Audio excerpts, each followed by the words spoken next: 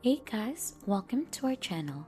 In today's video we're gonna learn about how to fix Anydesk not connecting to network. So if you're having an issue on your Anydesk app and it's not connecting to the network, then this step-by-step guide is for you. So for the first thing that you'll need to take a note of or check for that one is here onto your firewall. So here, onto your control panel, system and security, Windows Defender Firewall, you'll have to click onto allowed apps in there.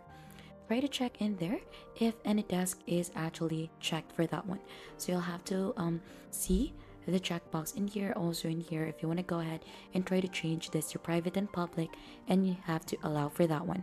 So you need to allow it to be able to go through onto your Windows Defender Firewall so that it should be able to connect to the network. So if this one is already good, then you could try double checking as well onto your internet connection of your device. So you'll just have to search in here the Wi-Fi connection of your or Wi-Fi settings of your device.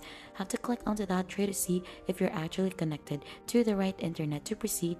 And if it's still not work, you'll have to go ahead and try to restart your device by going ahead onto restarting it or completely shutting it down and then try turning it on again. And those just basically it onto how to fix Anydesk not connecting to network. And if you think those things are helpful, don't forget to hit the like, subscribe, and we'll see you on to our next video.